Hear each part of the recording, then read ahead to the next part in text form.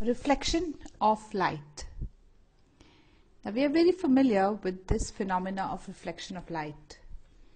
We see that when light falls on any surface, a part of it bounces back in the same medium. This phenomena is called reflection. So when light falls on a surface, a part of the light bounces back into the same medium. This phenomena is called reflection. So the bouncing back of light in the same medium is reflection. The next thing we need to learn is the nature of this reflected ray. The ray that comes in is called the incident ray, and this incident ray, when it is reflected by the surface, it follows a certain path. It just does not randomly go in any direction, but it follows a certain path. The path followed by this reflected ray is governed by the laws of reflection. So we'll now go in detail in the laws of reflection. To understand the laws of reflection, first we will see what you mean by the incident ray. The incident ray is the ray that comes in, that hits the surface.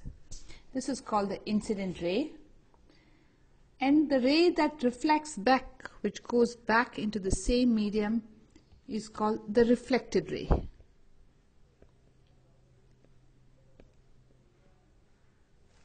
Now this angle between the incident ray and the normal is, this is the normal, it's a 90 degrees drawn to the surface at the point of incidence. The point of incidence is out here, and a 90 degrees drawn at the point of incidence is called the normal. So this angle between the incident ray and the normal is called the angle of incidence. So here is the angle of incidence, and it is defined as the angle between the incident ray and the normal. Now the angle between the normal and the reflected ray is called angle of reflection. So angle of reflection is the angle between the reflected ray and the normal. So in this figure, if I mark this point as A, this point here is O, and this is B. Here this angle, I'll mark this as N. So this angle BON will be angle of incidence. So let me write that. Here will be angle BON. And the angle of reflection will be between the reflected ray, that is AON. This will be the angle of reflection. That is angle AON. So we have learned what is the reflected ray, what is the incident ray, what is the normal, what is the angle of reflection, and what is the angle of incidence. Now that we know these terms, let us learn the laws of reflection. Laws of reflection. The first law says the angle of incidence is equal to the angle of reflection. Let us mark the angle of incidence in this picture. So here is the angle of incidence between the incident ray and the normal is equal to angle of reflection. This is the reflected ray and here is the normal. So here is the angle of reflection. So the angle of incidence equal to the angle of reflection, which means if this is 30 degrees, this also will be 30 degrees. The next, it says that the incident ray, the reflected ray, and the normal at the point of incidence lie in one plane.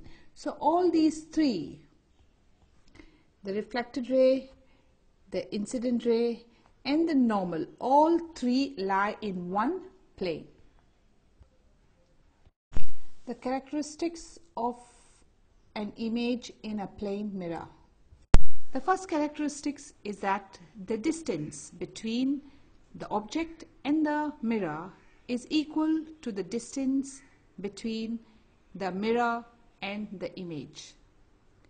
So we can say here the object distance is equal to the image distance.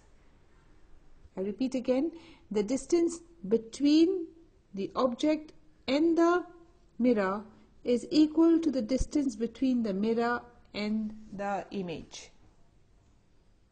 Next is the image is virtual. It cannot be captured on a screen, and it is erect. Like you see in the picture, when we see ourselves in the mirror, we see ourselves erect.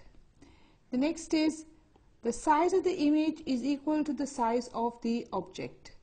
So here, see, this is the image, and the size of the object also becomes exactly equal. So size of image equal to size of object. So image is equal to the size of object. And the image is laterally inverted. Now what is the meaning of laterally inverted? Look up at this picture. If you stand in front of the mirror and you lift up your left hand, it appears like the right hand on the other side, right? So the left side of a person appears to be the right side of the image. Like here also you can see lateral inversion. It's seen very well in alphabets. If you put alphabets in front of the mirror, like here we have R kept in front of the mirror, it appears inverted. So lateral inversion, or the image is laterally inverted, means when the right side of the object appears to become the left side of the image, and the left side of the object becomes the right side of the image. And this is seen even more clearly in the ambulance. Have you seen in the ambulance how they write the word ambulance?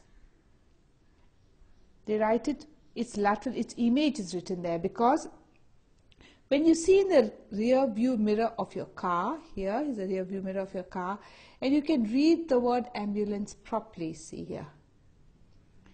It gets laterally inverted, so the ambulance can be read properly. So when we go over, just go over the characteristics of plane mirror. Object distance equal to image distance. Image is virtual and erect. Size of image is equal to size of object, and image is laterally inverted. We'll now see the definition of a virtual image and a real image. A virtual image is an image that cannot be captured on the screen, like that of a plane mirror and of most of the mirrors. A real image is an image that is captured on a screen. It's a kind of image that we see in the cinema hall. We see the screen, and there is an image that is captured on the screen, is called a real image.